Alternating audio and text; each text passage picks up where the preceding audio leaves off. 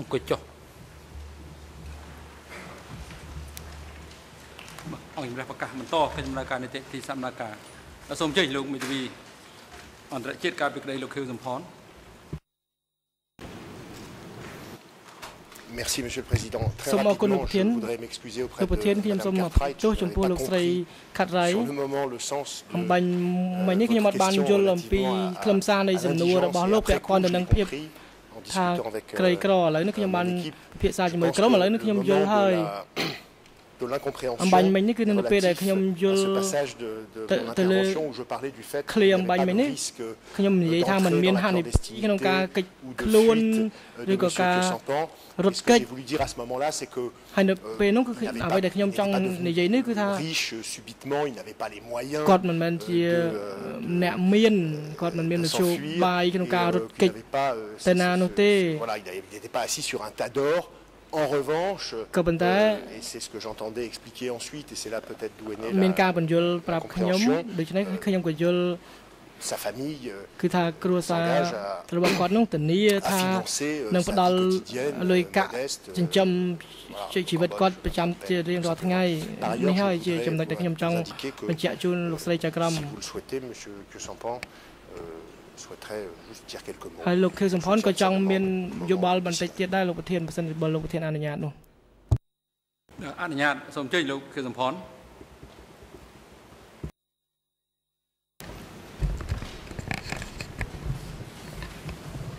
សូមអរគុណលោកប្រធាន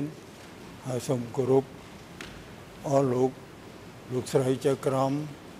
និងភាគីទាំងអស់សាធារណជនទាំងអស់ទី1ខ្ញុំបាទសូមបញ្ជាក់ថាខ្ញុំគ្មានលិខិតឆ្លងដែនតាំងពីយូរយារណាស់ហើយចេញពីព្រៃមកនៅបៃលិនមានតែបានសម្គាល់ខ្លួនហើយនឹងបានបោះឆ្នោតតែប៉ុណ្ណោះដឹងទី1ដែលខ្ញុំសូមបញ្ជាក់ទី2ដែលខ្ញុំសូមបញ្ជាក់គឺកូនខ្ញុំទាំងអស់រាល់ថ្ងៃនឹងក្នុងជីវិតប្រចាំថ្ងៃនឹងវាធ្វើការប៉ុន្តែវាធ្វើការបានប្រាក់ខែល្មមតែចិញ្ចឹមខ្លួនទេចិញ្ចឹមខ្លួនយ៉ាងម៉េចចិញ្ចឹមខ្លួនដោយរស់នៅក្នុងផ្ទះល្វែងមួយតែមួយជាមួយគ្នាចេញថ្លៃទឹកចេញថ្លៃភ្លើងហើយនឹងចំណីម្ហូបអាហារដោយចេញច្រាក់លុយគ្នាព្រមទាំងកូនមួយដែលវាមានកូនមានផ្ញើឲ្យមករៀននៅពេញហ្នឹងក៏វាផ្ញើលុយជួយច្រាក់គ្នាអញ្ចឹងបើប្រសិនជាខ្ញុំបានទៅនៅជុំជុំគ្រួសារកូនចៅខ្ញុំវិញខ្ញុំជឿជាក់ថាកូនខ្ញុំអាចច្រាក់គ្នាឲ្យខ្ញុំហូបបាយហូបអីទឹកដូចជាមួយវាដូចរាល់ថ្ងៃសពថ្ងៃអញ្ចឹងដែរទី2ទី3ខ្ញុំសូមជម្រាបបញ្ជាក់ថាប្រពន្ធខ្ញុំពេលគាត់មកលេងខ្ញុំម្ដងនៅកន្លែងមន្ទីរឃុំឃាំងគាត់ជិះម៉ូតូមកទេហើយបើថាចាំបាច់ដើម្បីខ្ញុំមកចូលរួមពេលដែលតុលាការកោះហៅខ្ញុំជឿជាក់ថាគាត់អាចដុបម៉ូតូខ្ញុំមកបាននឹងខ្ញុំសូមជម្រាបយ៉ាងនេះហើយក្រៅពីនេះខ្ញុំសូមបន្ថែមថាខ្ញុំគោរពលក្ខខណ្ឌទាំងអស់ដែលតុលាការនឹងដាក់ជូនហើយជាពិសេសគឺធានាថានឹងមកមានវត្តមាននៅក្នុងគ្រប់សវនាការរបស់តុលាការយើងនេះរហូតចុងបញ្ចប់សូមអរគុណបាទ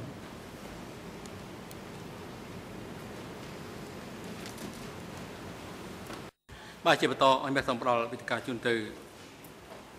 តំណាងថាបញ្ញាដើម្បីធ្វើសេចក្តីថ្លែងការណ៍ឬក៏បង្ហាញចល័យកតបទៅនឹង ការលើកឡើងនៅសំណើសុំសេចក្តីថ្លែងការណ៍ឬក៏អំណះអំណាងរបស់មេធាវីការពីក្តីលោកខៀវសំផននិងលោកខៀវសំផនសូមអញ្ជើញ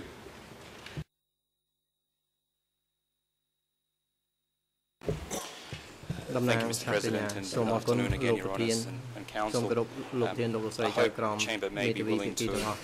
be somewhat flexible with the time allotted to us. We're at a double disadvantage. We haven't filed a written submission, unlike the defence for Mr. Kisan, also the Chamber has granted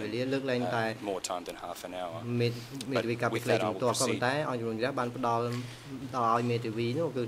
Your Honours, the co-prosecutors oppose this application because it is our view and our respectful submission to Your Honours that the conditions in Internal Rule 63(3)(b) continue to exist for continuation of Mr. Kisan's detention, and we respectfully submit Your Honours should exercise your discretion in this matter carefully. នៅក្នុងករណីនេះឲ្យបានប្រយ័ត្នប្រយែងនិងមកចត់ហើយត្រូវពិចារណាទៅលើធាតុផ្សំនៅក្នុងវិធាន63 យកមកអនុវត្តចំពោះផុសតាងនិងធាតុទាំងឡាយធាតុផ្សំទាំងឡាយដែលយើងដាក់ជូននៅចំពោះមុខអង្គជំរះក្នុងគោលបំណងដើម្បីបន្តធ្វើការឃុំខ្លួនលោកខៀវសំផនបន្តទៀត There are several matters which យើងឃើញមាន require បញ្ addressing. ហាមួយចំនួនដែលទាមទារឲ្យយើងខ្ញុំលើកឡើងហើយខ្ញុំនឹងចាប់ផ្ដើមដោយលើកឡើងពីចំណុចតាក់ទងនឹងការចាប់ប្រកាន់ថាភាពមិនច្បាស់លាស់នៅក្នុងកិច្ចដំណើរការនីតិវិធីនាពេលបច្ចុប្បន្ននិងការបញ្ចប់កិច្ចដំណើរការនីតិវិធីបច្ចុប្បន្នដែលសហមេធាវីការពារក្តីខាងនោះគឺលើកឡើងរួមជាមួយនឹងចាត់ហេកថាមានការបញ្ជាទេសវនាការ Very brief ខ្ញុំសូម legal submissions. អនុញ្ញាតលើកឡើងសេចក្តីសន្និដ្ឋានខ្លីៗរបស់ខ្ញុំ Again, we haven't filed a written brief. ដោយសារតែយើងខ្ញុំមិនបានដាក់សេចក្តីសន្និដ្ឋានជាលិខិតអក្សរ Cases relied upon by រឿង our ក្តី learned ដែល friends យកមកសំអាង in ដោយ relation to this មេធា issue វី of ការពារ foreseeability ក្តីតាក់ទងទៅនឹង or ភាព our អាចប្រមាល judgments មើល of the បានទៅលើសារ European ក្រ Court of ម Human Rights. គឺតាក់ទងនឹងតុលាការសិទ្ធិមនុស្ស Review of the cases relied upon នៅពេលដែលយើងមើលរឿងក្តីដែលមេធាវីយកមកសំអាងនោះយើងគិតថារឿងក្តីទាំងអស់នោះมันពាក់ព័ន្ធនឹងគោលបំណងដំណើរសុំរបស់គាត់នោះឡើយ First on the issue of ជាប certainty ឋមតាក់ទងនឹងភាពច្បាស់ភាពជាក់ legal លាក់ certainty ភាពជាក់លាក់ Our ខាង learned friends rely on a ផ្លូវ number ច្បាប់ of cases មេធាវីការពារក្តីផ្អែកទៅលើរឿងក្តីមួយចំនួននៅក្នុងនោះមានរឿងក្តីលីជូនិងរុស្ស៊ីគឺនៅក្នុងថ្ងៃ2013 និង លីបូសនិងក្រិចនៅក្នុងឆ្នាំខែមករាឆ្នាំ2012និងសាវកុកនិងរុស្ស៊ីជាមួយរុស្ស៊ីសេចក្តីសម្រេចថ្ងៃ16ខែកក្កដាឆ្នាំ2009ដែលអ្វីជារួមនៅក្នុងសេចក្តីសម្រេចនេះគឺថាសេចក្តីសម្រេចនេះពាក់ព័ន្ធទៅនឹងភាពជាក់លាក់នៃនីតិវិធីផ្លូវច្បាប់ទៅលើនីតិវិធីទៅលើច្បាប់តែប៉ុណ្ណោះនេះជារឿងក្តីនៅចំពោះមុខតុលាការសិទ្ធិមនុស្សអឺរ៉ុបដែលថានីតិបញ្ញត្តិត្រូវតែបញ្ជាក់នូវភាពច្បាស់លាស់ខាងនីតិវិធីចំពោះបញ្ហានេះដូច្នេះហើយវាមិនពាក់ព័ន្ធទៅនឹងករណីនេះឡើយចំពោះការឃុំខ្លួនមិនមានរយៈពេលកំណត់ដែលមានលើកឡើងដោយមេធាវីការពារក្តីនោះយើងខ្ញុំសូមបញ្ជាក់ថានៅក្នុងរឿងក្តីមួយនោះគឺថាវាផ្អែកទៅលើអង្គហេតុដែលធ្វើយ៉ាងណាកុំឲ្យមានការពន្យាពេលដោយមិនសមហេតុផលជាពិសេសចំពោះការចាប់ប្រកាន់ទៅលើក្រតកម្មនៅក្នុងតុលាការក្នុងស្រុកផងដែរករណីទាំងអស់នេះគឺវាមិនអាចយកមកអនុវត្តទៅបានឬក៏មានភាពពាក់ព័ន្ធតិចតួចបំផុតដោយសារតែវាលើកឡើងអំពីការឃុំខ្លួននៅមុនដំណាក់កាលជំនុំជម្រះតែប៉ុណ្ណោះជាពិសេសប្រសិនបើយើងមើលទៅលើរឿងក្តីលើកឡើងដោយមេធាវីការពារក្តីគឺពាក់ព័ន្ធទៅនឹងដំណើរការនីតិវិធីមុនការជំនុំជម្រះគឺនៅក្នុងដំណាក់កាលស៊ើបអង្កេតតែប៉ុណ្ណោះដូច្នេះវាមិនពាក់ព័ន្ធនោះទេបើយើងគិតអំពីបញ្ហាផ្លូវច្បាប់ The same applies ករណីនេះគឺក៏ដូចគ្នាដែរចំពោះរឿងក្តីយកនៅក្នុងកថាខណ្ឌ23នៃសំណើសុំសេចក្តីសន្និដ្ឋានរបស់មេធាវីការពារក្តីគឺរឿងក្តីលេធៀនិងបារាំងឡាប៊ីថាជាមួយនឹងរុស្ស៊ីគូបាឡាជាមួយនឹងបារាំង and facts very different from those before. រឿងក្តីទាំងអស់នេះគឺថាវាពាក់ព័ន្ធនៅក្នុងតុលាការនោះតែប៉ុណ្ណោះ deal with រឿងក្តីនៅតុលាការសិទ្ធិមនុស្សអឺរ៉ុបនោះគឺថាតាក់ទងទៅនឹងក្រិតកម្មនៅក្នុងស្រុកដែលវាមិនពាក់ព័ន្ធទៅនឹងក្រិតកម្មនៅទីនេះនោះតើដែលក្រិតកម្មនៅទីនេះគឺថាវាជាក្រិតកម្មមួយធ្ងន់ធ្ងរពាក់ព័ន្ធនឹងអង្គហេតុជាក់លាក់រឿងក្តីដែលលើកឡើងនោះគឺថារឿងក្តីនៅក្នុងដំណាក់កាលមុនអង្គក្តីតែប៉ុណ្ណោះគឺ Logan និង Turkey រងជូនិង Romania I believe to the case of ខ្ញុំគិតថារឿងក្តីទាំងអស់នេះគឺថាបានយោងរួចមកហើយនៅក្នុងដំណើរសុំរបស់មេធាវីការពារក្តីដោយតែខ្ញុំបញ្ជាក់គឺនៅក្នុងកតាខណ្ឌ23នៃសំណើសុំរបស់មេធាវីការពារក្តីដែលជារឿងក្តីនៅតុលាការសិទ្ធិមនុស្សអឺរ៉ុបហើយវាជារឿងក្តីនៅក្នុងស្រុកតែប៉ុណ្ណោះដូច្នេះវាមិនពាក់ព័ន្ធទៅនឹងការចោទប្រកាន់ថាมันមានភាពច្បាស់លាស់ជាក់លាក់ចំពោះបញ្ហាផ្លូវច្បាប់នោះឡើយ Turning to this issue of ពាក់ព័ន្ធទៅនឹង lack of certainty and delay បញ្ហានៃការពន្យាពេលនឹងមិនមានភាពច្បាស់លាស់ផ្លូវច្បាប់យើងខ្ញុំសូមសន្និដ្ឋានឆ្លើយតបថា Your Honours should លោកស្រីចៅក្រមគួរតែអនុវត្តវិធីសាស្ត្រដែលអនុវត្តដោយអង្គប្រេងជំរះលើករណីនេះ And that approach focuses វិធីសាស្ត្រនោះគឺផ្ដោតសំខាន់លើរយៈពេលនៃការឃុំខ្លួនមិនថារយៈពេលឃុំខ្លួននោះមានភាពសមាមាត្រទៅនឹងរឿងក្តីនោះទេគឺត្រូវពិចារណាទៅលើភាពស្មុគស្មាញនៃរឿងក្តីរួមទាំងកិច្ចដំណើរការនីតិវិធីផងដែរអង្គបរិយាជំនះបានលើកឡើងទៅលើបញ្ហានេះនៅក្នុងសេចក្តីសម្រេចលើលោកខៀវសំផនពាក់ព័ន្ធនឹងការឃុំខ្លួនថ្ងៃទី3ខែកក្កដាឆ្នាំ2009ឯកសារលេខ C 26លើ5លើ26កថាខណ្ឌដែលពាក់ព័ន្ធគឺត្រង់ from 68 ទៅដល់កថាខណ្ឌ68ដល់70 Again សូមបញ្ជាក់ម្ដងទៀតអង្គប្រេងជំរះបានពិនិត្យមើលលើបញ្ហាហ្នឹងនៅក្នុង again on an appeal by Q Sampan ថ្ងៃទី30សេចក្តីសម្រេចថ្ងៃ30ខែមេសាឆ្នាំ2010 and the relevant paragraph សូមអនុញ្ញាតលោកប្រធានឲ្យតំណាងថាបញ្ញាបញ្ជាក់នៅលើលេខឯកសាររួមទាំងចំណងជើងឯកសារឡើងវិញបញ្ជាក់ចំណងជើងឯកសារនិងលេខឯកសារឡើងវិញឯកសារចុងក្រោយបានមិញព្រោះអ្នកបកប្រែមិនទាន់ទេ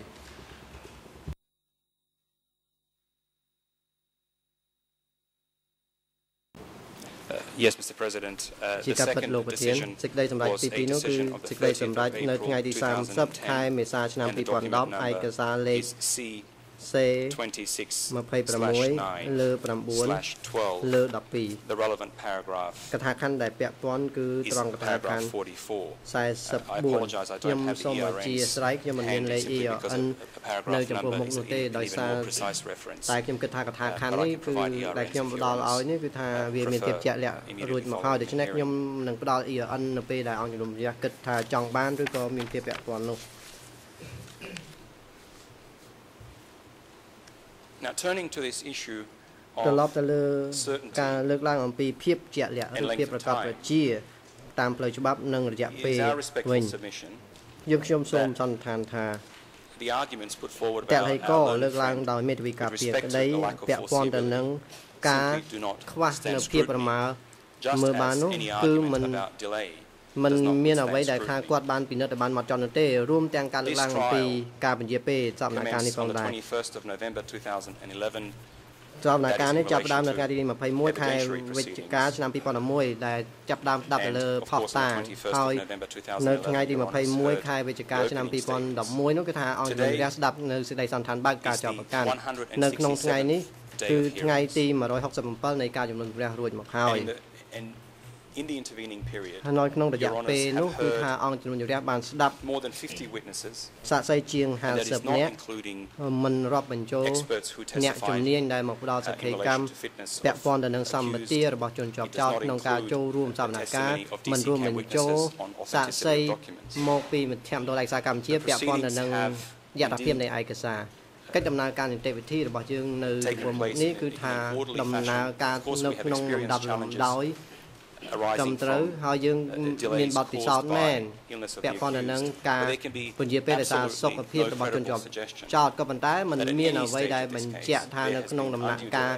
នេះនៃសវនកម្មមិនបានបង្ហាញថាមានការពន្យាពេលហើយមិនមានការយកចិត្ត យកចិត្តទុកដាក់ដល់ពីអង្គជំនុំជម្រះនោះឡើយ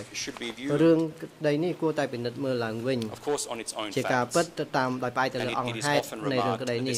ក៏ប៉ុន្តែយើងដឹងហើយគេតែងតែលើកឡើងថានេះគឺជារឿងក្តីស្មុគស្មាញដែលមិនដែលធ្លាប់ចោទប្រកាន់ពីមុនមកគឺអង្គជំនុំជម្រះគួរតែពិចារណាហើយស្ថាបត្យញ្ញាសូមលើកឡើងថាវិធីសាស្ត្រដែលសមស្រប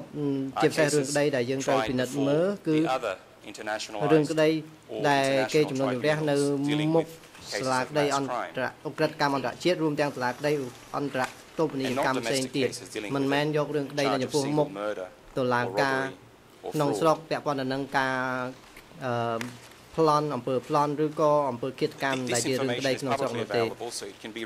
ព័ត៌មានទាំងអស់នេះវាមានសម្រាប់ឲ្យភាគីពិនិត្យពិចារណារួមទាំងអង្គជំនុំជម្រះក៏ប៉ុន្តែក្រោយពីយើងពិនិត្យមើលរឿងក្តីទាំងអស់នេះទៅជាពិសេសរឿងក្តីដែលធ្វើការជំនុំជម្រះនៅចំពោះមុខឯកតុលាការ ICTY យើងបានរកឃើញថារឿងក្តីជាង50ដែលជនជាប់ចោទត្រូវបានឃុំខ្លួនក្នុងរយៈពេល5ឆ្នាំឬក៏យូរជាង5ឆ្នាំនៅតុលាការ ICTR វិញនៅក្នុង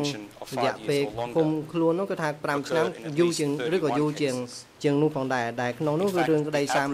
ជាង31ហើយចំពោះការរយៈពេលឃុំខ្លួនមធ្យមនៅទីនោះគឺថាវាមានលក្ខណៈយូរជាងអ្វីដែលយើងព្យាករណ៍ជាងអ្វីដែលយើងគិតពិចារណាចំពោះសវនកម្មនៅទីនេះទៀតហើយខ្ញុំសូមខ្ញុំគិតថានៅទីនោះគេមិនបានលើកឡើងអំពីភាពមិនប្រកបប្រជាតាមផ្លូវច្បាប់នោះទេដោយក្រោយពីគេពិចារណាទៅលើសេចក្តីសម្រេចរួមទាំងកិច្ចដំណើរការនីតិវិធីហើយនៅទីនេះអង្គជំនុំជម្រះក៏បានពិនិត្យពិចារណាទៅលើបញ្ហានេះផងដែរយើងបានទទួលសេចក្តីណែនាំពីតុលាការកំពូលពាក់ព័ន្ធទៅនឹងជំរឿសម្រាប់ដំណើរការសំណាការយើងឲ្យបានលឿននិងបញ្ចប់នៅចំពោះមុខអបតកអង្គជំនុំជម្រះបានទទួលយកការណែនាំនេះហើយក៏បានពិចារណាជាមួយនឹងភាគីផងដែរហើយក្រោយមកចេញសេចក្តីសម្រេចលើកិច្ចដំណើរការនីតិវិធីបំបីនីតិវិធីហើយអង្គជំនុំជម្រះក៏រៀបចំផែនការសម្រាប់បញ្ចប់កិច្ចដំណើរការនីតិវិធីផងដែរ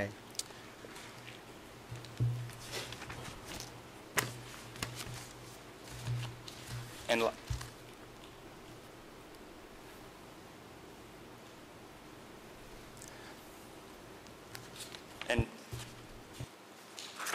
turning on to another aspect of the length ចំពោះការលើកឡើងពាក់ព័ន្ធទៅនឹង I apologize we seem to have a problem with the audio system but I will អធិស្ឋានគឺថាហាក់ដូចជាមានបញ្ហាពាក់ព័ន្ធទៅនឹងសោតបញ្ហាសំឡេងឬក៏យ៉ាងម៉េច I think we may be ខ្ញុំគិតថាមានបញ្ហាជាមួយនឹងសំឡេងប៉ុន្តែនៅពេលនេះដូចខ្ញុំស្ដាប់ឮហើយប៉ុន្តែពេលនេះគឺខ្ញុំឮសំឡេងបារាំងតាមកាសរបស់ខ្ញុំដូច្នេះប្រហែលជាមានបញ្ហាផ្នែកសំឡេងឬយ៉ាងណា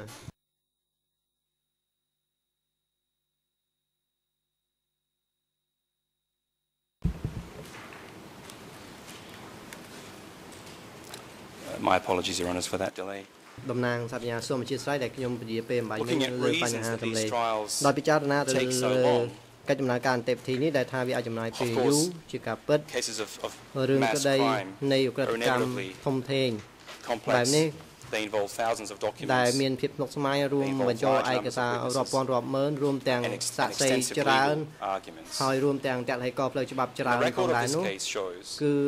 កំណត់ហេតុនៃរឿងក្តីបានបង្ហាញថាលោកខៀវសំផនតាមរយៈមេធាវីការពីក្តីរបស់គាត់គឺបានការពារក្តីខ្លួនឯងយ៉ាងរឹងមាំជាពិសេសបទចោទដាក់បន្ទុកទៅលើខ្លួនជាពិសេសទៅការពារទៅលើបណ្ដឹងអូតូនិងធ្វើការតវ៉ាទៅលើផុសតាងលក្ខណៈទាំងអស់នេះគឺថាជាសិទ្ធិរបស់គាត់អាចធ្វើការតវ៉ាបានក៏ប៉ុន្តែនៅក្នុងសេចក្តីសន្និដ្ឋានរបស់ខ្ញុំដោយផ្អែកពិចារណាទៅលើភាពស្មុគស្មាញនៃរឿងក្តីនិងដោយពិចារណាលើភាពម៉ត់ចត់និងត្រឹមត្រូវដែលភាគីទាំងអស់បានអនុវត្តដូច្នេះយើងមិនអាចតវ៉ាថាវាមានការពន្យាពេលមួយមិនសមស្របហើយមានភាពមិនប្រកបប្រជាទៅលើបញ្ហាផ្លូវច្បាប់នោះឡើយ Just in recent months នៅក្នុងខែថ្មីនេះសេចក្តីសន្និដ្ឋានពីខៀវសំផនរួមទាំងទៅបណ្ដឹងសាទុកតុលាការកំពូលតវ៉ាទៅលើផុសតាងថ្មីសេចក្តីសន្និដ្ឋានពាក់ព័ន្ធនឹងភាពពាក់ព័ន្ធនៃចម្លើយរបស់សាក្សីការជំទាស់ទៅលើសម្ភារៈឯកសារផ្សេងទៀតទាំងអស់នេះគឺជាឧទាហរណ៍នៃការអនុវត្តសិទ្ធិរបស់គាត់ស្របច្បាប់នៅក្នុងការទទួលបានការជំនុំជម្រះដោយយុត្តិធម៌ទាំងអស់នេះគឺវាអាចមានអនុភាពប៉ះពាល់ទៅដល់កិច្ចដំណើរការនីតិវិធីដូច្នេះហើយអង្គជំនុំជម្រះគួរតែពិចារណានៅពេលដែលពិចារណាលើបញ្ហាថាតើវាមានការពន្យាពេលកិច្ចដំណើរការនីតិវិធីនៅទីនេះឬក៏អត់ My learned friend សហមេធាវីការពីក្តីក៏បានយោងទៅលើសេចក្តីសម្រេចមុនដែលសម្រេចទៅលើការបំបែកសំណុំរឿងកាំងកេអៀវហៅដូចចេញពីសំណុំរឿងនេះហើយក៏បានលើកឡើងថាចំណុចនេះហើយដែលនាំឲ្យមានការពន្យាពេលទៅលើការស៊ើបអង្កេតនៅក្នុងសំណុំរឿងនេះចំណុចលើកឡើងនេះគឺថាជាចលនាកថ្មីដែលវាមិនត្រូវទៅនឹងវិធានជាមិនទៅនឹងវិធាន 87.4 ដូច្នេះវាជាតលហេកថ្មីយើងត្រូវមើលកំណត់ហេតុនៃស៊ើបអង្កេតរបស់សហជីវក្រមស៊ើបអង្កេតលើករណីដូចនៅពេលដែលស៊ើបអង្កេតករណីដូចនេះគឺថាមានចម្លើយជាង300ដែលដាក់នៅមុនពេលដែលបញ្ចេញទៅការដំណោះស្រាយហើយពាក់ព័ន្ធនឹងកំណត់ហេតុឬសំណុំរឿងទាំងអស់នោះដែលបានដាក់มันមានពាក់ព័ន្ធទៅនឹងសំណុំរឿងនេះទេដូច្នេះហើយมันមានអ្វីដែលថាវាធ្វើឲ្យពន្យាពេលទៅលើកិច្ចដំណើរការសវនាការនេះដែលវាពាក់ព័ន្ធនឹងការបំបែកសំណុំរឿងដូចនេះដោយឲ្យធ្វើការជំនុំជម្រះដោយឡែកនោះឡើយ In short, it is our submission ជាសរុបមកគឺថាយើងខ្ញុំសូមបញ្ជាក់ថានៅពេលដែលយើងពិចារណាទៅលើភាពស្មុគស្មាញនៃរឿងក្តីនេះដែលរឿងក្តីនេះជារឿងក្តីស្មុគស្មាញនៃក្នុងចំណោមរឿងក្តីក្រតកម្មស្មុគស្មាញទាំងឡាយហើយបើដោយពិចារណាទៅលើពេលវេលាកន្លងហួសយូរមកហើយដូច្នេះហើយផុសតាងជាច្រើនដែលយើងត្រូវយកមកពិចារណាត្រូវការពេលពិចារណាហើយដោយពិចារណាទៅលើតលហេកផ្លូវច្បាប់ in the 1975 period ដែលវាមានលក្ខណៈស្មុគស្មាញទៅលើភាពពាក់ព័ន្ធនៃក្រតកម្មហើយនឹងការជំទាស់របស់មេធាវីការពារក្តីចាត់ហេកពីខាងផ្លូវច្បាប់ពីខាងសហព្រាញ្ញាទាំងអស់នេះយើងមិនអាចតបបានថាការធ្វើដូច្នេះវានាំឲ្យមានការពន្យាពេលកិច្ចដំណើរការនីតិវិធីរបស់យើងនោះទេដែលវាផ្ទុយទៅនឹងរឿងក្តីដែលបានលើកឡើងសំអាងដោយមេធាវីការពារក្តីជាពិសេសដែលយោងទៅលើរឿងក្តីនៃតុលាការសិទ្ធិនៅអឺរ៉ុបដែលលើកឡើងថារឿងក្តីនៅទូទីនោះគឺមិនមានការពន្យាពេលគឺមានលក្ខណៈខុសគ្នាពីរឿងក្តីទាំងនេះនៅក្នុងអបតក Now turning to the 5 grounds នៅពេលដែលយើងពិនិត្យមើលទៅលើមូលដ្ឋាន which of course are ទាំង disjunctive in rule 63 ដែលវាស្របទៅនឹងវិធាន 63.3.1 and taking as our starting point នៅពេលដែលយើងពិចារណាមូលដ្ឋានទាំងអស់នេះជាចំណុចចាប់ផ្ដើម chamber decision តុលាការកំពូលសេចក្តីសម្រេចរបស់គាត់នៅថ្ងៃទី6ខែមិថុនាឆ្នាំ2011 we note that យើងកត់សម្គាល់ឃើញថាលក្ខខណ្ឌតម្រូវមួយដែលទាមទារឲ្យមានការដាក់សំណើសុំថ្មីសុំឲ្យដោះលែងគឺត្រូវពិចារណាឡើងវិញថាតើលក្ខខណ្ឌនៅក្នុងវិធាន 63.3 នៅតែបន្តមានអត្ថភាពដែរទេយើងឃើញចំណុចនេះលើកឡើងនៅក្នុងកថាខណ្ឌ 49 នៃក្តីសម្រេចរបស់តុលាការកំពូលសម្រាប់ទៅលើបណ្ដឹងសារទុកសុំដោះលែងលោកខៀវសំផនភ្លាមឯកសារលេខ 50 លើ 3 លើ 1 លើ 4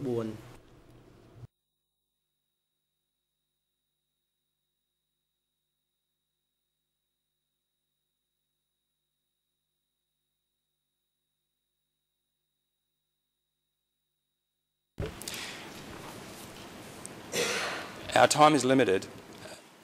and I do note ពេលវេលារបស់យើងខ្ញុំមានកម្រិតណាស់ខ្ញុំដឹងអំពីសំណើសុំនេះមេធាវីការពារក្តីគូសំផនបានទទួលស្គាល់ថាលក្ខខណ្ឌនៅក្នុងវិធាន 63.3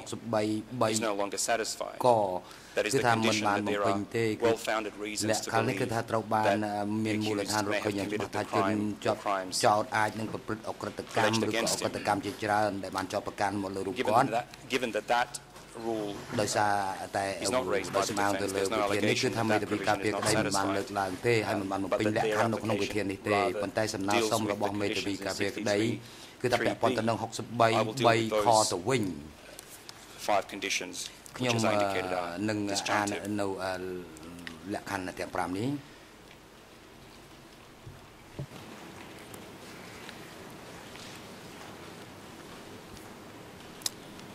I will start by looking at 63.3b1 and 2, and I will deal with these at the same time. Of course, these provisions deal with the need to prevent the charged person from exerting pressure on any witnesses or victims, to prevent any collusion between the charged person and accomplices of crimes falling within the jurisdiction, and also to preserve evidence or to prevent its destruction. We submit that there are elements now on the case file which indicate that a release of Mr. Khieu Samphan would create a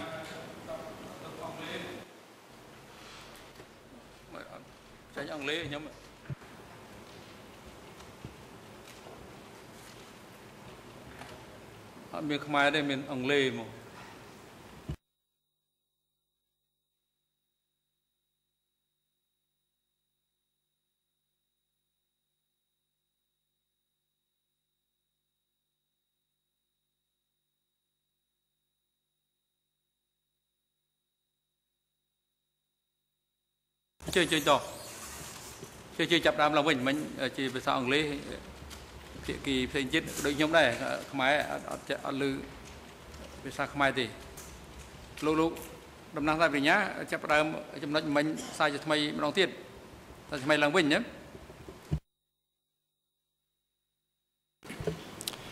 Thank you, Mr. President. So I will restate last couple of sentences. I will deal first with the conditions in Internal Rule 63.3b1 and 63.3b2. The first condition deals with or requires a consideration of whether detention is necessary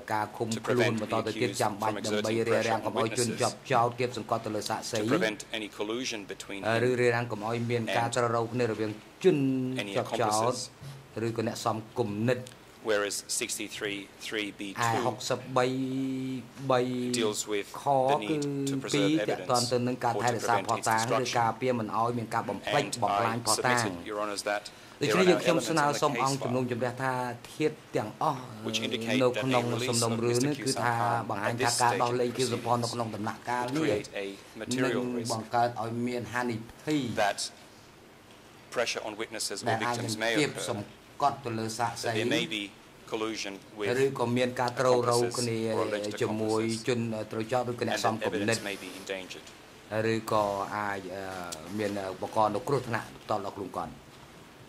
Your Honours will recall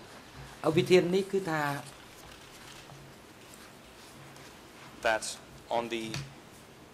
15th of August, the days following, we heard testimony of witness Sa Siek. In the course of her testimony, Madam Sa Siek confirmed the contents of a report issued by the Office of the Co-Investigating Judges, which indicated that this witness and her husband, now deceased, but also a witness in this case, had been approached by Mr. Khieu Samphan's wife and asked questions about matters at issue in these proceedings. This incident should be viewed in context. I'll give first the reference for that OCIJ report that I referred to. This is A110/Roman numeral 2.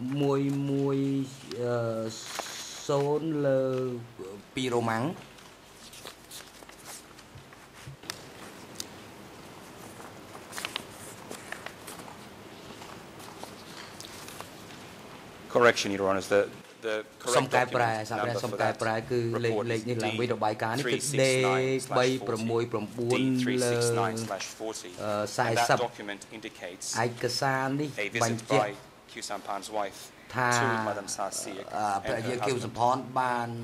That information is contained at ERN 00498437, French ERN 00498434, and English 00492720. And as I said,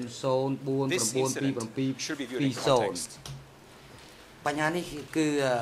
គួរតែយកមកពិចារណានៅក្នុងបរិបទនៅថ្ងៃទី10ខែកុម្ភៈខែមករា2008សហចៅក្រមស៊ើបអង្កេតស្នើអនុសារណៈមួយទៅដល់ភាគីទាំងអស់ And this is document នេះគឺឯកសារ 110/2 A110 លើ which they inform the parties that they are prohibited from conducting their own investigations បើកិច្ចស៊ើបសួរដោយខ្លួនឯងនោះទេនៅក្នុងពេលដែលមានការស៊ើបអង្កេតតាមផ្លូវតុលាការនេះជាភាសាខ្មែរ0015776បារាំង001577743អង់គ្លេស001577740 And the instruction is clear. ហើយសេចក្តីណែនាំនេះមានភាពច្បាស់លាស់ហើយខ្ញុំសូមដកស្រង់ This is addressed to Nuon Chia. នេះគឺបញ្ញាជូនទៅក្រុមមេធាវីការពារនួនជាប៉ុន្តែចម្លងជូនភាគីទាំងអស់ You have informed us of your intention to conduct your own investigation. លោកមានចេតនាបើកិច្ចស៊ើបសួរដោយខ្លួនឯងហើយដែលថាលោករក្សាសិទ្ធិក្នុងការសម្ភាសបុគ្គលណាម្នាក់ A little bit further down. ហើយខាងក្រោមនេះមកទៀតដកស្រង់វាហាក់បីដូចជាចាំបាច់ណាស់ចំពោះការបំបែកនៅប្រព័ន្ធនីតិវិធីនេះពីប្រព័ន្ធ common law នៅចំពោះមុខតុលាការនេះកិច្ចស៊ើបសួរគឺត្រូវប្រគល់ផ្ដាច់មុខទៅឲ្យសហចៅក្រមស៊ើបអង្កេតឯករាជ្យ There is no provision which មិនមានបទ authorizes បញ្ញ the ត្តិណា parties ដែលអនុញ្ញាត to ឲ្យ accomplish ភាគី investigative action ដើម្បីបំពេញកិច្ចស៊ើបសួរជំនួសឲ្យសហចៅក្រមស៊ើបអង្កេតនោះទេ This memo is dated 10th អនុសារណៈ January នេះចុះថ្ងៃទី 10 មករា 2008 In the period that followed នៅក្នុងរយៈពេលក្រោយមកទៀតគឺទាំងសសៀកនិងទាំងស្វាមីរបស់គាត់ Mr. Tas ប្តីរបស់គាត់ស្លាប់ហើយឥឡូវនេះគឺឈ្មោះតាសុក OCIJ.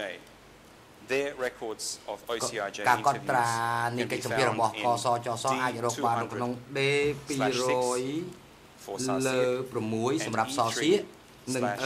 3លើ464 Tasot សម្រាប់តាសុក In December 2009 បាទសម្រាប់តាសុតនៅក្នុងឆ្នាំ2009យើងបានដាក់ពាក្យសំណើសុំឲ្យបំពេញកិច្ចស៊ើបសួរឲ្យសម្ភារសាកសីឡើងវិញគឺ D265 to the OCIJ report បើចូលទៅខាងរបាយការណ៍របស់កសចសវិញដូចខ្ញុំជម្រាបជូនខាងដើម that by early March 2010នៅដើមខែមីនា had made the trip all the way to Battambang ប្រពន្ធរបស់គេសម្ព័ន្ធបានធ្វើដំណើរទៅបាត់ដំបងហើយបាននិយាយទៅកាន់អ្នកទាំងពីររូបនេះអំពីព្រឹត្តិការណ៍ដែលគេអំពីព្រឹត្តិការណ៍ដែលខ្ញុំលើកឡើងនៅក្នុងរបាយការណ៍របស់កសចសដើម្បីបញ្ជាក់ថាលោកស្រីសសៀកបានបញ្ជាក់អំពីព្រឹត្តិការណ៍នេះនៅក្នុងសកម្មរបស់គាត់នោះគឺអាចរកបាននៅក្នុងឯកសារប្រតិចរិត and the 20th of August ដល់ថ្ងៃទី20ខែសីហា the 16th of August transcript document number E1/109.1 and the relevant section 1លើ109.1 of my questioning of this witness on this issue starts at Khmer ERN គឺជាភាសាខ្មែរ 008371558 French ERN បារាំង 0083696 and English 0083645 The 20th of August transcript ចុះថ្ងៃទី number 20 សីហាគឺ 110.1 The relevant បាទ portion គឺ begins at Khmer ERN លើ 109.047 French លោកប្រធានសូមអធិស្ឋានញាប់ 00838 មែនទែនតាមអត់តលោកធាន 672 and English 00838 លោកសៀនអ្នកបកប្រែសូមការអនុញ្ញាតសូមឲ្យលោកសញ្ញាអានលេខឡើងវិញញាប់ពេកលេខ ឯកសារឡើងវិញអ្នកបកប្រែបកអត់ទាន់ទេហើយសូមឲ្យក្រងចំណុចណាដែលមានលេខឯកសារសូមលោកបញ្ជាក់ឲ្យច្បាស់ហើយនឹងឲ្យយឺតយើងធ្លាប់បានធ្វើការណែនាំអំពីបញ្ហានេះកន្លងមកហើយ I do apologize, Mr. President. ខ្ញុំសូមអភ័យទោសលោកប្រធាន ERN សម្រាប់បទចរចុះថ្ងៃទី20សីហាខ្មែរ00 8 37 047 បារាំង00 8 and English អង់គ្លេស00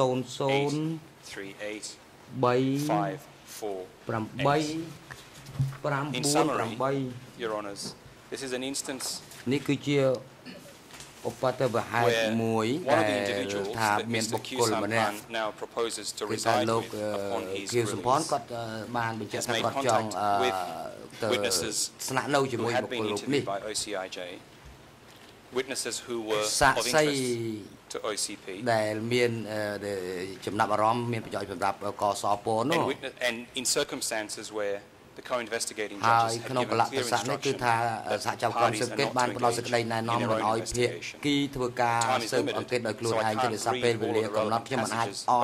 អាននៅផ្នែកពាក់ព័ន្ធទាំងអស់បានទេនៅក្នុងពេលពិនិត្យទៅលើឯកសារនេះគឺថាគោលបំណងគឺដើម្បីបញ្ជាក់អំពីព្រឹត្តិការណ៍មួយចំនួនដែលបានចោទប្រកាន់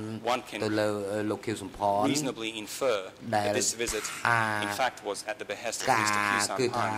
because it was apparently designed to clarify certain បញ្ facts ជាក់អំ on ពី his អង្គហេតុមួយចំនួនដែលបង្កឲ្យមានបញ្ហានេះឡើង In our submission, this gives rise to a clear basis to conclude that if ដូច្នេះ released, ដើម្បី Mr. ជា Kyu សេចក្តី Sampan សន្និដ្ឋានឲ្យបានច្បាស់លាស់គឺថាការដែលលោកខៀវសំផនទៅរស់ជាមួយនឹងក្រុមគ្រួសាររបស់គាត់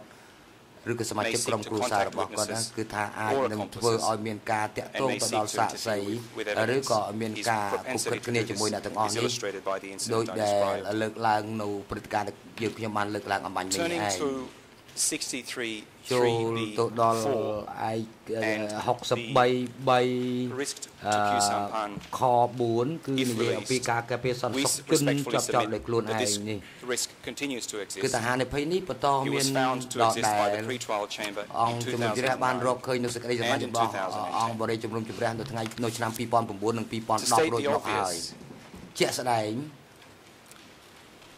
allowing Mr. Kyu Sampan to live at ការ his អនុញ្ញាតឲ្យលោកខៀវសំផន family home រស់នៅជាមួយនឹងក្រុមគ្រួសាររបស់គាត់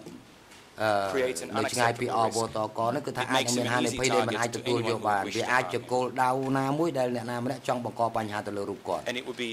a very simple matter ហើយវាអាចជាបញ្ហាមួយដែលងាយបំផុតដែលអាចនឹងថាការដែលគាត់ធ្វើដំណើរទៅមកតឡាការនេះអាចបង្កឲ្យមានហានិភ័យបែបនេះហើយវាអាចនឹងបង្កឲ្យថាដំណើរការនីតិវិធីមិនអាចឈានទៅដល់ទីបញ្ចប់បានទេជនជាប់ចោតក៏ដូចជាអ្នកដែលត្រូវបានចោទប្រកាន់ទៅទៀតនៅក្នុងរបបខ្មែរក្រហមនោះគឺថាត្រូវកំពុងតែទទួលនៅការគុំគួនយ៉ាងក្តៅកគុកនៅឡើយទេដូច្នេះខ្ញុំសូមលើកស្នើថា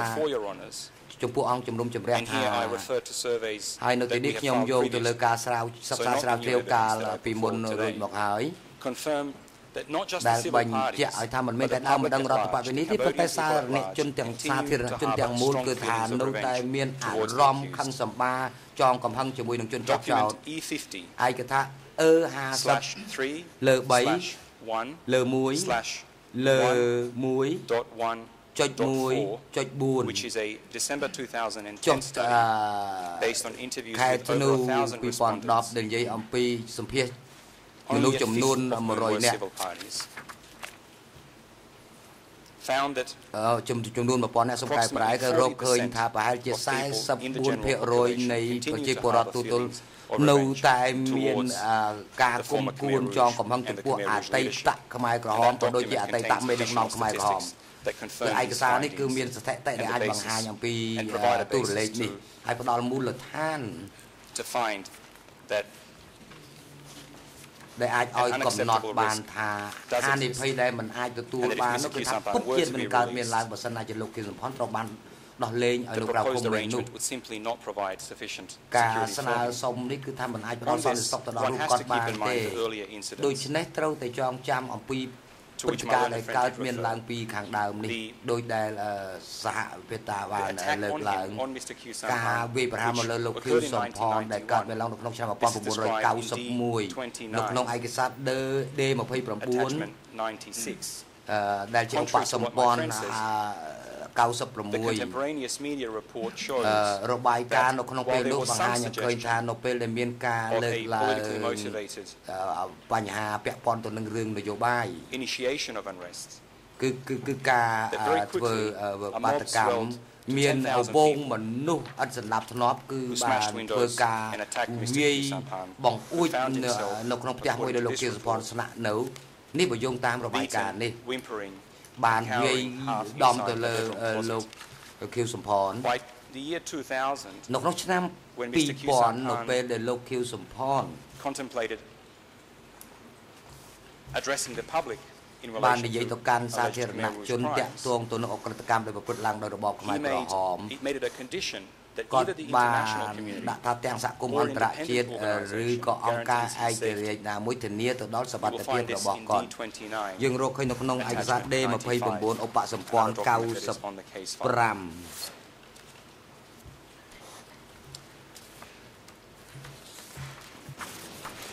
It is our submission that at this stage of the ដូ proceedings, ច្នេះសំណើសុំរបស់យើងខ្ញុំ With នៅ all of the ក្នុង information កិច្ច that ដំ is ណើរការនីតិវិធី now នេះ publicly រាល់ព័ត៌ available មានទាំងអស់ about ដែល the មានជា crimes សាធារ and ណៈ about Mr. អំ Q ពីអក្រិត Sampan's កម្ម role therein. និងអំពីទូនាទីរបស់លោកខៀវសំផន And this close to the completion of the trial, ហើយនៅពេលនេះគឺថាវាជិតនឹងដល់ពេលបញ្ចប់កិច្ចដំណើរការនីតិវិធីនេះហើយមិនគួរណាឲ្យមានហា to និភ័យ expose him to these វាពិត risks ជានឹងមានហានិភ័យបើសិនណា and ជាគាត់ត្រូវ potentially បានដោះលែងមែននោះ jeopardize the completion ហើយ and ជាប្រទេសវា orderly ធ្វើ completion នឹង of this ឲ្យ trial. អន្តរាយ I ទៅ would note ដល់កិច្ចដំណើរការ that នី the តិវិធី Supreme នៃ Court សវនាការ chamber, នេះ in their consideration នៅ of this ការពិចារណារបស់ of a different អង្គ condition ជំនុំជម្រះ of a តុលាការ condition of កំ risk ពូល of ទៅ flight លើហានិភ័យនៃការកិច្ចខ្លួន found all of these matters to be relevant. យើងអាចរកឃើញមានការពាក់ព័ន្ធហើយរកឃើញនៅក្នុងកថាខណ្ឌ54នៃ And we agree with the Supreme សេច Court ក្តីសម្រេច chamber នេះយើង in our របស់តុលាការកំពូល submission, all យើង these ខ្ញុំ factors យល់ស្របជាមួយនឹងតុ go លាការ to កំ work ពូល towards establishing both គឺបានរកឃើញ an ទាំង unacceptable risk ពី to Mr. ហានិភ័យដែលមិនអាចទទួលយកបានទាំងពីរសន្តិសុខ And by សម្រាប់លោក extension, ខៀវសុខនផ្ទាល់ហើយលើសពីនេះទៅ under ទៀ Rule ត 63 នៅលើវិធាន 63 3ខ which 3 relates to ensuring his presence. ដែលតាក់ទងទៅនឹង They វត្ត create មាន an របស់ unacceptable គាត់ risk វាអាចបង្កហានិភ័យដែល that មិន his អាចទទួល presence យកបាន cannot ផងដែរ be ដែល or ថា may not be secured អាចនឹងមិន if ធា he នា is ទៅដល់វ released. ត្តមានរបស់គាត់ទេបើគាត់ទទួលបានការដោះលែងមែននោះ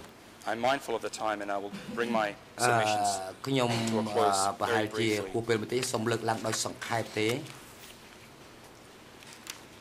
Further on the issue of លើ risk of flight, ពីបញ្ហានៃហានិភ័យរត់គេចខ្លួននេះទៀតនោះ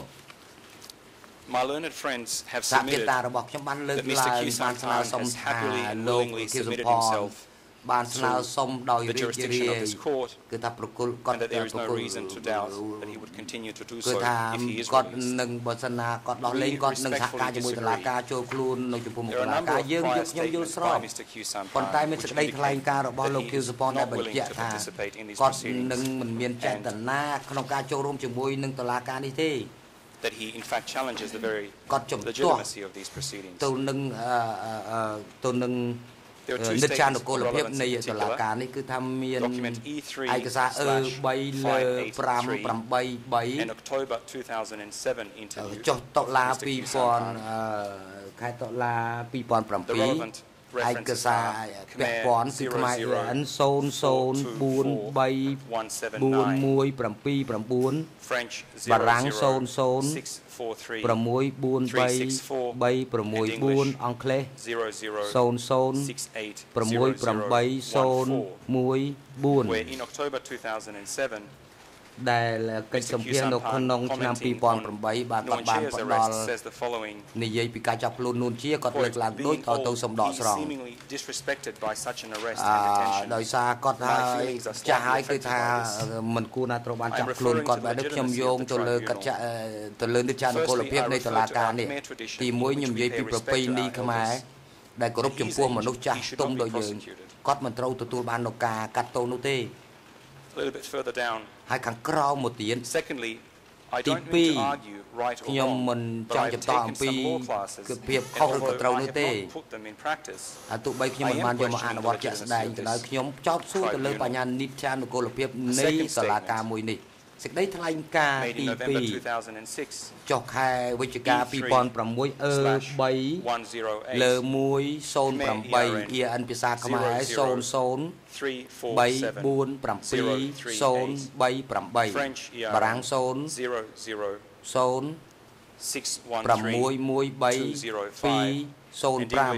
អង់គ្លេស0000000929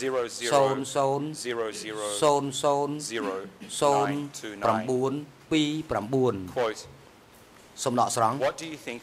តើលោកគិតយ៉ាងម៉េចចំពោះតុលាការដែលនឹងកើតនៅថ្ងៃខាងមុខលោកគិតសម្ផនឆ្លើយថាខ្ញុំយល់ថាគួរតែរៀនសូត្រពីប្រវត្តិសាស្ត្ររបស់យើងគួរតែទុកបញ្ហានេះមួយអន្លើយើងគួរតែគិតអំពីផលប្រយោជន៍របស់ប្រជាជាតិ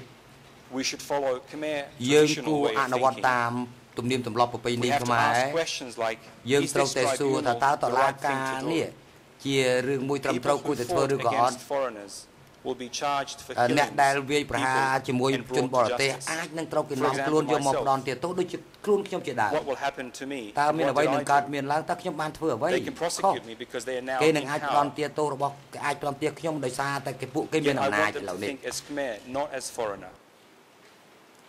ខ្ញុំចង់ឲ្យគិតរបៀបជាខ្មែរមិនមែនរបៀបជាបរទេសនោះទេកុំតាមសហរដ្ឋអាមេរិកកុំស្ដាប់សហរដ្ឋអាមេរិក And finally, ហើយចុងក្រោយ in another interview នៅក្នុងកិច្ចសម្ភាសន៍មួយផ្សេងទៀត D313.11.1 EN ជាភាសាខ្មែរ00807474បារាំង 0082462492 អង់គ្លេស 008596 នៅពេលសួរអំពីតុលាការនេះលោកគីសុផនឆ្លើយថាខ្ញុំមិនដែលគ្រប់គ្រងទៅដល់ការបង្កើតសាលាក្តីនេះទេប៉ុន្តែបើសិនណាបានបង្កើតហើយខ្ញុំមិនដឹងនិយាយថាម៉េចទេខ្ញុំនឹងមិននិយាយអ្វីទេ I do not talk about this. ខ្ញុំមិន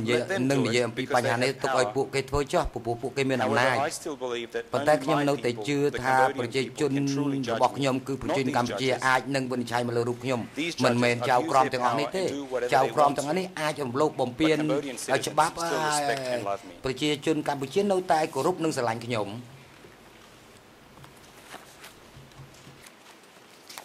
Your Honours, in our respectful submission, លោកស្រីចៅក្រមយោងលងទៅលើសំណើសុំនេះហើយនឹងសេចក្តីថ្លែងការណ៍នេះដែលយកមកពិចារណានៅក្នុងបរិបទនេះ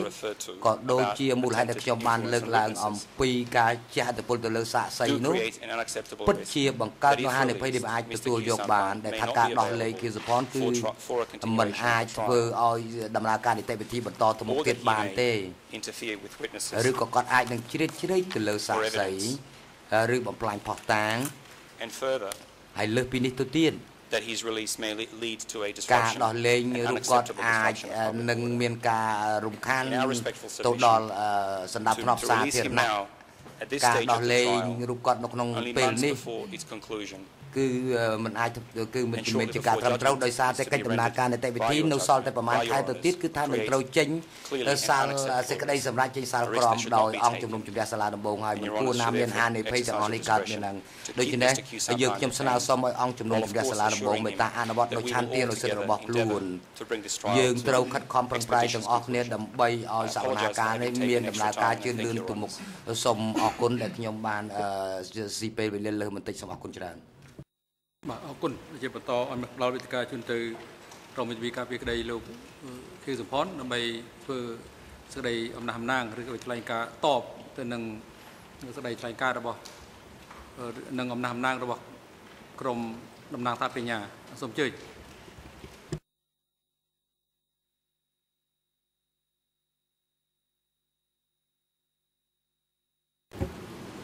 Merci, Monsieur le Président. បាទសូមអរគុណលោកប្រធាន Alors, pour répondre aux différents arguments qui viennent d'être soulevés par l'accusation, je commencerai avec la jurisprudence de la Cour européenne des droits de l'homme que j'ai citée Et en fait que j'ai cité pour soutenir le fait que lorsque la Cour européenne des droits de l'homme examine la longueur d'une détention provisoire,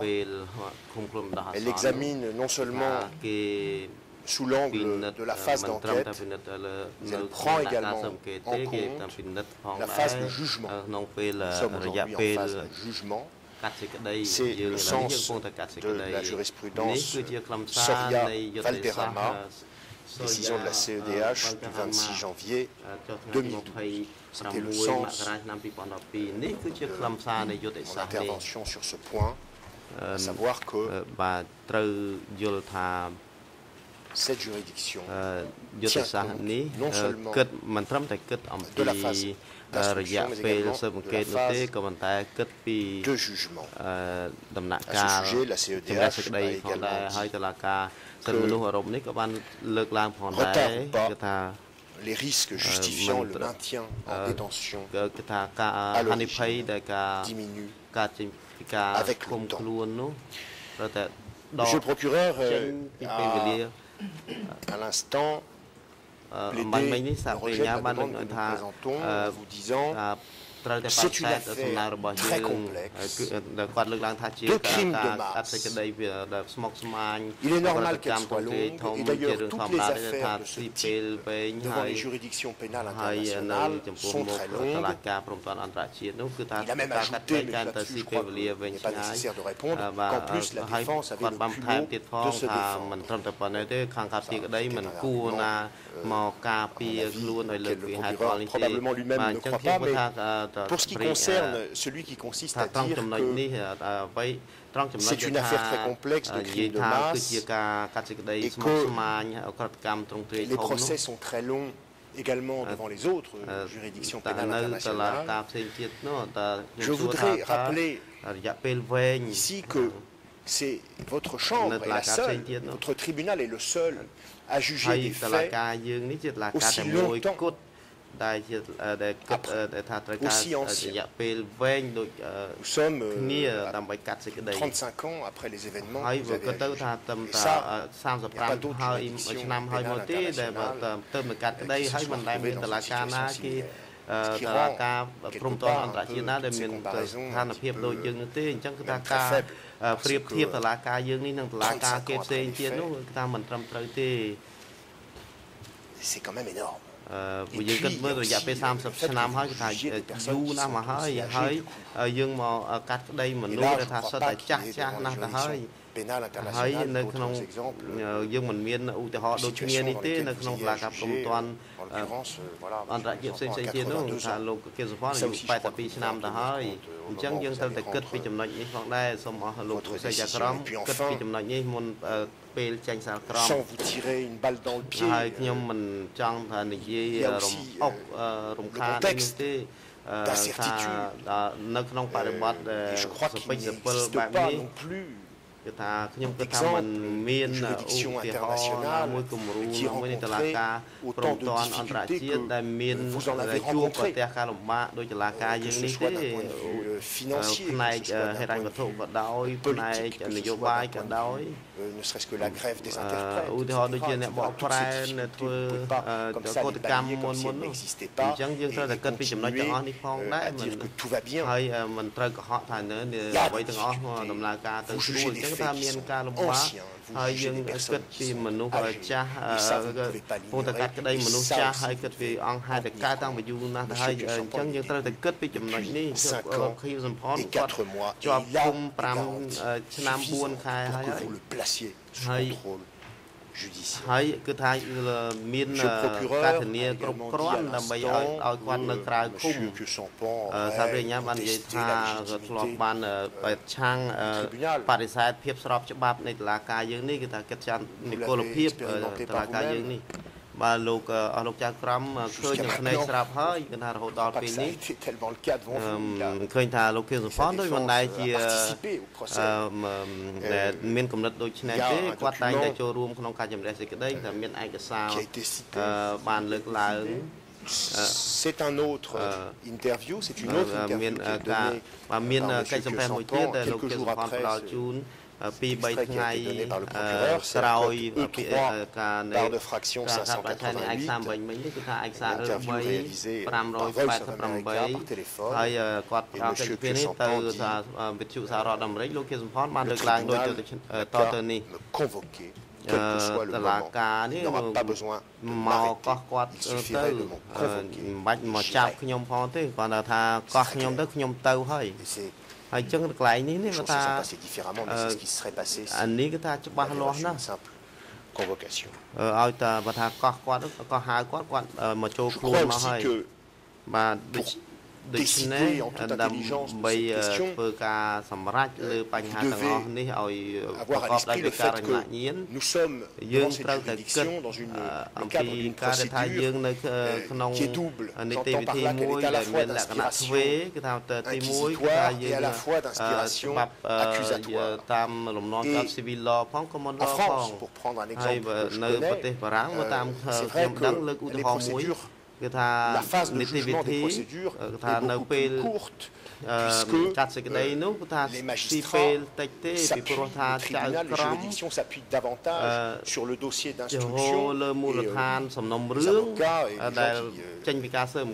qui critiquent ou non d'ailleurs ce type de procès disent souvent que finalement le procès c'est presque une relecture du dossier d'instruction. Ici, nous sommes dans une procédure qui est un peu différente. C'est vrai que ça a causé pas mal d'incompréhension, surtout chez ceux de mes confrères qui sont d'expérience du système accusatoire. Vous savez bien, ça a causé des difficultés. Vous entendez les témoins, chaque partie. Bref, tout ça a des conséquences sur la longueur de la procédure. Le caractère bicéphale de cette procédure est aussi, à mon sens, à prendre en compte. Enfin, Monsieur le procureur nous donne un exemple de ce que Monsieur Pionchaudet pourrait chercher à faire pression sur des témoins. Cette dame qui est venue devant votre tribunal pour donner son témoignage, je crois que vous vous en souvenez, oui, Madame Siek, elle a été très claire. Elle a dit, je cite, le passage de son interrogatoire par la consoeur Antaguissé à la cote E1 par de fraction 109.1.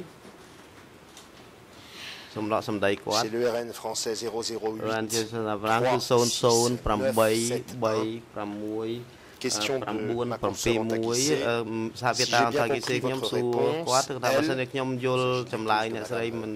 Pionchaudet, elle vous a encouragé à dire toute la vérité sur ce que vous saviez à propos de M. Pionchaudet. Réponse de Mme Siek. Oui, c'est exact. C'est ce qu'elle a dit. Elle nous a dit que si les enquêteurs posaient des questions sur Pionchaudet, il fallait dire toute la vérité. C'est d'ailleurs très exactement en ce sens que le lendemain, les journaux, notamment j'ai ici un article de Post en date du 17 août 2012 ont compris cette audience puisque nous avons ici un article qui est titré « L'épouse de Pionchaudet dit à de coopérer ». ប្រពន្ធគាត់បាននិយាយជាមួយសាក្សីថាសូមឲ្យសហការជាមួយតុលាការអញ្ចឹងបើយើងឥឡូវនេះបែរជានិយាយថាលោកជាសំផនបង្កឲ្យមានសម្ពាធអីទៅលើសាក្សីជាដើមនោះគឺជាការរវើរវាយទាំងស្រុងតែម្ដងបាទនេះជាការកត់សម្គាល់របស់ខ្ញុំហើយនឹងជាការឆ្លើយតបទៅខាងសហប្រញ្ញាលោកប្រធានបាទខ្ញុំសូមអរគុណបាទអរគុណបាទឥឡូវនេះកិច្ចដំណើរការសកម្មភាពស្ដាប់សេរីថ្លែងការណ៍និងអំណះអំណាងរបស់ភាគីពាក់ព័ន្ធទៅនឹងសំណើសុំឲ្យដោះលែងជំទាប់ចោទគឺសំផនដែលជានៅក្រៅឃុំជាបន្ទាន់ហើយនឹងដាក់ក្រោមការត្រួតពិនិត្យតាមផ្លូវតុលាការឃើញថាបានដល់ទីបញ្ចប់ហើយ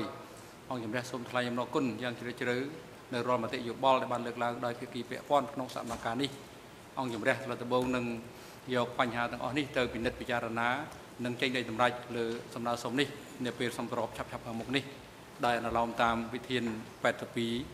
อนุวิธี3ในวิธีตีขนมអង្គជំរះក៏សូមថ្លែងអំណរគុណផងដែរចំពោះភាគីពាក់ព័ន្ធមន្ត្រីបុគ្គលិកនៃបណ្ដាអង្គភាពផ្នែកចំណុះឲ្យកែឡៃរដ្ឋបាលមន្ត្រីសន្តិសុខអនុរិយមន្ត្រីឃុំឃាំងមន្ត្រីបុគ្គលិកនៃអង្គជំរះត្រាដំបងហើយនឹងជាពិសេសគឺមន្ត្រីអ្នកបកប្រែភាសាផ្ទាល់មាត់ដែលបានខិតខំប្រឹងប្រែងចូលរួមជួយជ្រោមជ្រែងគាំទ្រយ៉ាងសកម្មធ្វើឲ្យសកម្មភាពនេះប្រព្រឹត្តទៅបានជោគជ័យខ្ញុំសូមប្រកាសបិទសកម្មភាពនេះត្រឹមនេះហើយប្រកបឲ្យអនុរិយមន្ត្រីឃុំឃាំងនាំខ្លួនលោកខៀវសំផនត្រឡប់ទៅកាន់មន្ត្រីឃុំឃាំងនៃអវតកវិញចុះហើយនឹងប្រកបឲ្យនាំខ្លួនគាត់ត្រឡប់មកកាន់បន្ទប់សកម្មភាពនេះវិញនៅថ្ងៃច័ន្ទទី22 ខែមេសាឆ្នាំ 2013 ឲ្យបានមុនម៉ោង 9 ព្រឹកសម្រាប់ចុះ